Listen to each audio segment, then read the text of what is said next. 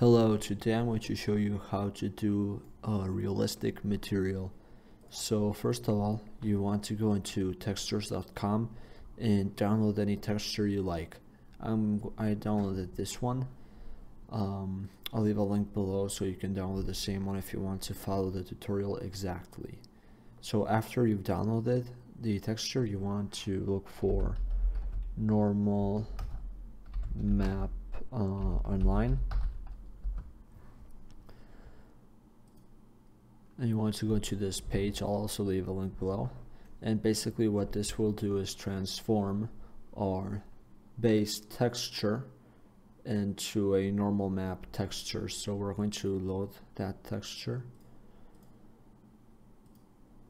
and this should show up, and we want to save it.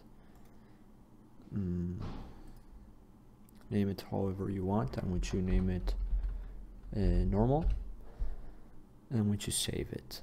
So if I go back into Unreal and import these materials, I'll be able to start with the material. So first of all, you want two texture nodes, texture samples, sorry.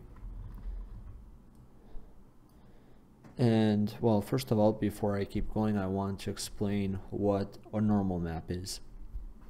Well, first of all, if you see this node, you'll see that there's a pin that says normal. And basically what this does, it gets information of a texture, and it basically creates bumps over the surface depending on how the light reflects. And basically the normal map, the texture you've just made, it basically shows where the light is reflecting so that we can use it for bumps. So in the first texture, I'm going to add the basic one,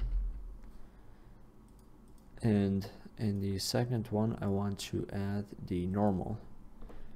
So I'm going to plug this into the base color and this into the normal, and if we press apply and wait just a little, we'll see that we have a pretty cool material. So let's apply it and let's press play.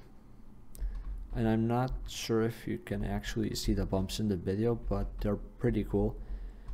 I really hope this tutorial was useful, and if you have any suggestions, anything you would like to share, please leave it down in the comments below.